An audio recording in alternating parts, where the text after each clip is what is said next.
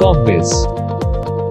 Hello everyone, this is Yash Saxena and you are watching Corpbiz. Today in this video, we are going to talk about the parameters of the classification of IVD medical devices.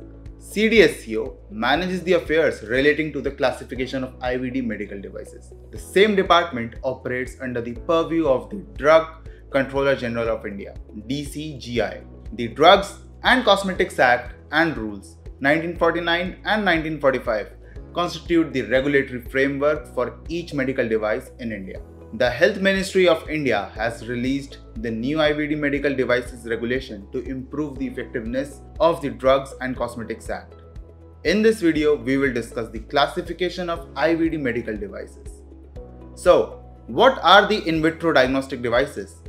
In vitro diagnostic medical devices are instruments, reagents, and systems intended to diagnose a disease or other conditions, including to cure, determine the state of health, mitigate, treat, or prevent disease. These devices are intended for the preparation, collection, and examination of specimens taken by the human body. Next, what we are going to talk about is the classification of these IVD devices. The new medical device rules categorize 2016 IVD in vitro diagnostics into 4 classes, ranging from Class A to Class D, based on the parameters described in the official gazette published on 17th October 2016. Class A, these are low risk devices. Class B, moderate risk. Class C, moderate to high risk. And Class D, high risk devices. Let's start with Class A. In vitro diagnostic medical devices used in IVD procedures shall be assigned to Class A in case it is intended to be used as a substance or an object possesses any specific characteristics its object owner intends to make suitable for IVD procedures related to a certain examination. A device specifically to be used for an IVD procedure for a variety of containers are classed as Class A devices. Next is Class B. IVD medical devices for self-testing, referred to in subclass A, shall be assigned to Class B and intended to be used to get test results which are not for the determination of medically critical status and preliminary test results that needs confirmation through the appropriate laboratory test.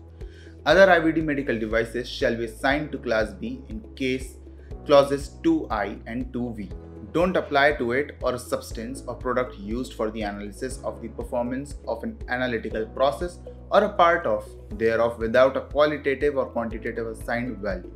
Next is Class C.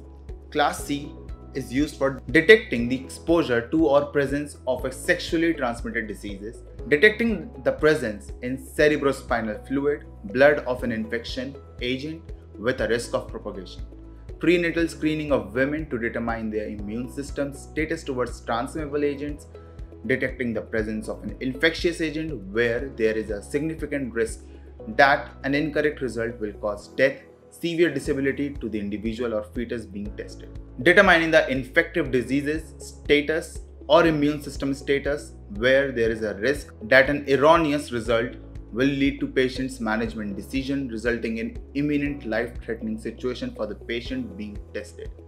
Testing of human genetics, etc.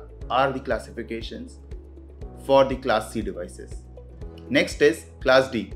IVD medical device for detecting transmissible agents shall be assigned to Class D in case it is intended to be used for detecting the exposure to or presence of transmissible agent in any blood, blood component, cell, tissue, blood, derivative or organ, as the case may be, for transplantation or transfusion or causes a life-threatening disease with a high risk of propagation. The CDSCO's new classification system is a step forward towards commercialization and registration of IVD, as the Indian market of the IVD is expected to cross $1 billion very soon.